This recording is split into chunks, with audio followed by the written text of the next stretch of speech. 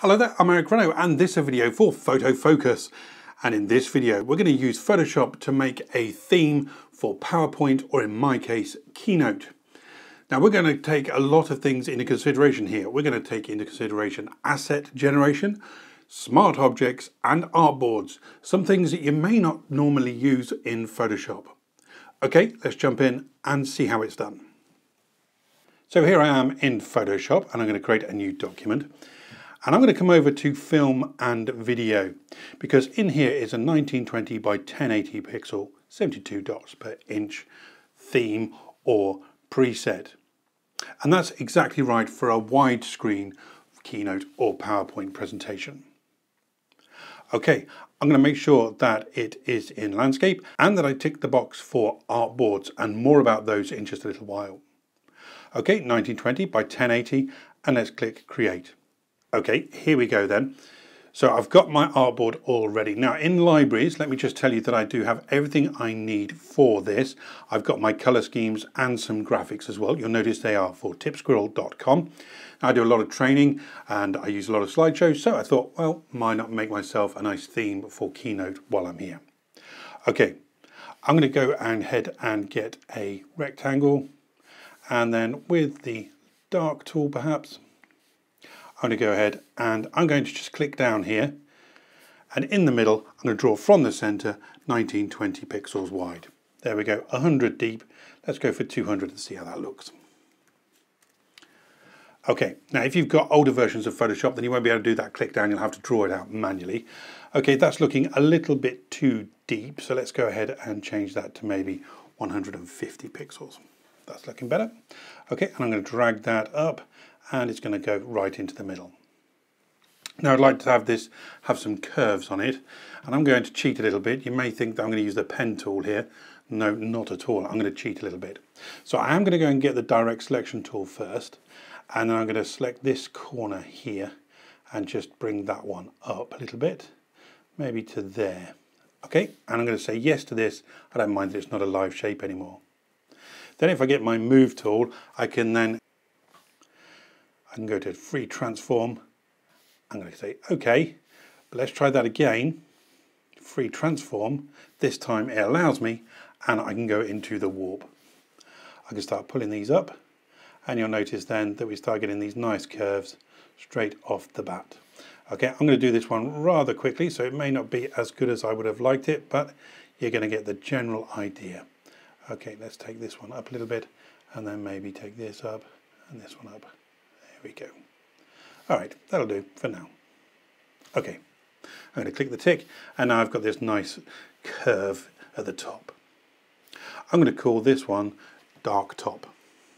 Dark top. There we go. Now I'd like to have another one underneath that, so I'm going to go Control or Command J to duplicate that, and I'm going to call this one light top. There we go, and I'm going to change the color of that. Let's go and get my tool here, and then go ahead and get the lighter color. There we go. With the move tool, I'm going to go to dark top and just nudge this down. I'm going to use shift and down arrow just to nudge that down a little bit. There we go. That's looking a bit wavery, but that'll do for now. Okay. Now on the light, I can add some bits and bobs to that, so I might go and do that in the effects. But first of all, let's go and take off these guides. We don't need those. So in here again, let's go and put some effects on. And I might use a little drop shadow there. And I might also put on just a little bit of a pattern overlay. Now here I'm using this one here. It's called, when it comes up, Extra Heavy Canvas 128 by 128. And you can see I've got it into soft light. If I put this into normal, you'll be able to see sort of what it looks like. Okay, there we go. But in soft light, it just gives us a little bit of texture at the top. Kind of nice. Okay, I'm going to say OK to that. And now I've got that going on. Let's go back to my library, and I'm going to go ahead and get my logo here. And let's drag that into the right place, the right size. There we go. Pop it up there somewhere. Okay, good. Click the tick. Okay, I use the arrows just to nudge it around and make sure it's in the right place for me. And we'll say that that's done. Now I'd like a big squirrel in the middle, sort of like a watermark. So I'm going to go and get my squirrel here and drag him out. using Shift and Alt this time to go from the middle in proportion, rotate him a bit. There we go. Click the tick, 0.5 to make it 5% opacity, and then drag it down underneath everything. There we go. Also a little footer, so again I'm going to get the rectangle tool, click down, 1920 by 100, let's see what that looks like. A bit too big, so let's go 75. That's about right. And then let's move that down. There we go. And I might want to change the colour of that one to the lighter colour, just so it matches the top. And then pressing Alt and clicking on Effects here, I can then drag that effects down and add it or duplicate it to the footer. And there we go, we've got our first main template. Now I'm going to call this one Slide Main. So here where it says Artboard 1, if I double click, just like we would do with a layer or a group, I will say Slide _ Main. And there we go. Now, like with groups, everything is held within that artboard. So it's like a group, works exactly the same as a group, but in this case, it's an artboard. And you'll see that Slide Main is now up here at the top left-hand corner of my slide as well. So we know exactly where we're at. Okay. Now, what I want to do now is to make this available to myself and anybody else that wants to use it for future. So I'm going to have to export this out. Now, you may think that I'm going to export this using File and Export or Save for Web. Not at all. I'm going to make this even easier on myself. First of all, I'm going to go and save this. So File and Save. And I'm going to save this for now to my desktop. So on my desktop, I'm going to go New Folder. And I'm going to call this one Keynote. Tip Squirrel, and I'm doing this for, of course, Photo Focus. There we go. Enter. Okay. So now I'm going to call this one Artboards. Keynote. Tip Squirrel. There we go. There we go. Now that's saved. So Photoshop now knows exactly where my main document is saved. So what I'm going to do now is come over to Slide Main, double click it, and rename it Slide Main.jpg and hit enter. Now nothing's going to happen until I come up to File and come down to Generate Image Assets. Now wherever Photoshop sees .jpg, it knows it needs to save that out as a JPEG. So indeed, if I go over to my Finder here, let's go to my Finder, and we'll see that we've got Keynote TS Photo Focus.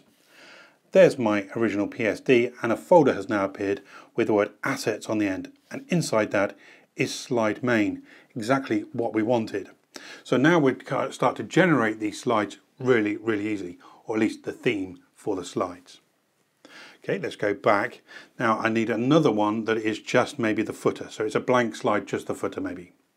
So to do that, I need to duplicate this. Just like anything else, I can Control or Command J to duplicate. But now I'm starting to think, what happens if I decide I'm going to change the pattern on the header there, or maybe even the colors? Well, for that, I might need smart objects. So if I change one, I'll change all the smart objects. Think of it if you use something like InDesign or Illustrator, it's an instance of that. So let's open this up, and I'm going to say that logo, I'm going to use the Control or Command key here, and click to go light top and dark top.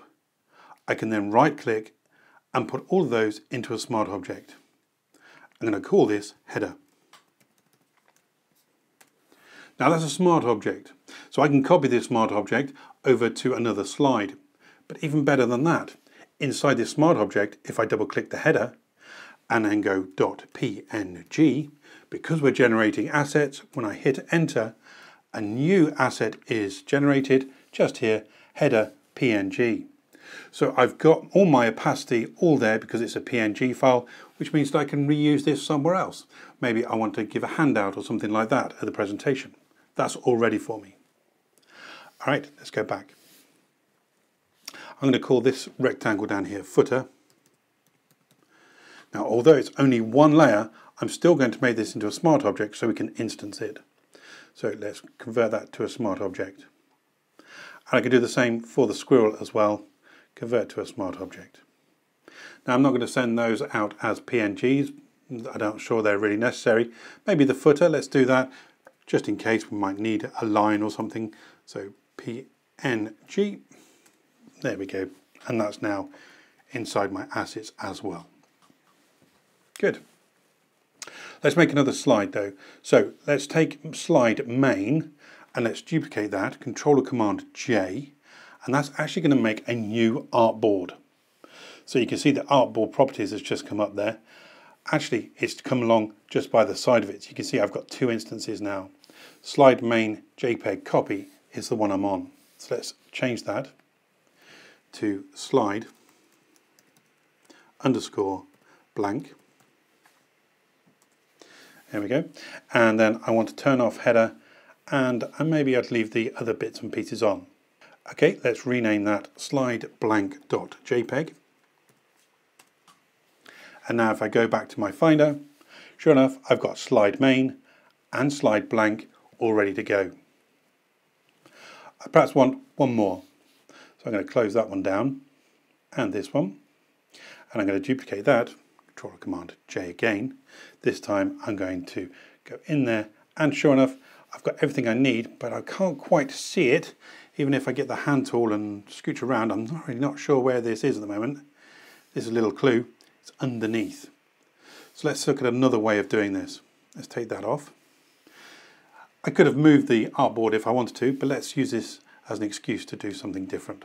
So I'm going to zoom out and I'm going to get the artboard tool, and when I do that you'll see that I get these pluses around the active artboard, which in my case is slide main. If I click any of these pluses, a new slide or a new artboard will appear, and that'll do for me. That'll be good. Then I can come along to slide main, open that up, and I can get header, I can get footer, and I can get the squirrel, and then holding down the Alt key again, I can then just copy these up into artboard 1 as it's now known. There we go. And I'm going to rename artboard 1 as slide underscore image dot JPEG. Now at the moment that's exactly the same as main, but let's go ahead and put some other details in there, maybe a frame for an image. Now at the moment I've got all three of them visible. I don't really want that to happen, so what I need to do is press the Alt key and click on one of the layers here, or one of the artboards, and it zoom in to that one. I can do that to navigate around as well. There we go. So this one, slide image, I'm going to put a box in there, just using the rectangle tool, maybe have a square even. There we go. Something like that. And I want no fill, and maybe just a little bit of an outline there, just to have as a frame for my image. Okay, let's go and have a look, see how we're doing. Sure enough, I've got slide blank, slide image, and I've got slide main, all easily done. Okay, so now don't forget that we did everything as smart objects, which means we can change anything. For example, if I go into slide main and go to the header smart object, double click it, up it comes in its own little file. Then I'm going to go on to light top, go in and get a different colour, maybe the pink from his nose here. There we go, and save that out. Now this is going to be reflected in anywhere else that that smart object appears. But also if I go to my Finder here, without me doing anything else, you'll see that slide image and slide main both reflect that change as well. They've got that pink border. All right, I'm going to go back and I'm going to put that back to how I like it. So I'm going to go there and light top. There we go. Close and save. There we go. All right, I'm going to save this, file and save, just to make sure everything's hunky-dory. Now I can come over to my presentation package. In my case, I like to use Keynote, and I'm going to create a new document. And I'm going to choose something that's similar to what I want in wide. There we go. And choose. And zoom out to 50% just so everybody can see it. There we are. Now over on the right hand side here I can edit master slide, and sure enough this is going to be the same or similar in PowerPoint as well. I can then start altering those. So for title and subtitle I might want just my header and my footer in that. So rather than a colour fill I'm going to go to image fill. I'm going to choose my image which should be on my desktop in my Keynote photo focus artboards. There we go, and slide main and open. And there we go. That was easy. Okay, this one just needs the footer, so we'll come back to that one. That one's both, so we'll do image fill there. Good. And this one's going to be, well, that's going to be the image. So I'll come back to that one, and that one will do the image. Good. And of course, I can change the style of the text or anything else that I want to do here. Okay, I'm not going to go through them all, but we can see how that's shaping up. And then if we come back to this one, well, we only want the footer on this one, so I'll choose, and I'm going to say, okay, this is a slide blank. There we go. And then this one was an image, so I can choose to image fill that with a different one, with the image, open, and then let's get rid of that picture because it's going to go inside that border. And there we go. We can very quickly make up our own templates or our own theme. There we go. That was easy. All because we used generate assets, we used smart objects, and we used artboards right there in Photoshop. I'm Eric Renaud. Thank you very much for joining me here at Photo Focus. Don't forget to join me at Tip Squirrel, where you'll find a written version of this tutorial, and there should be a link somewhere around maybe the bottom of the screen. Subscribe to the YouTube channel, and of course, come and see me back here at Photo Focus in the very near future. Until then, bye-bye for now.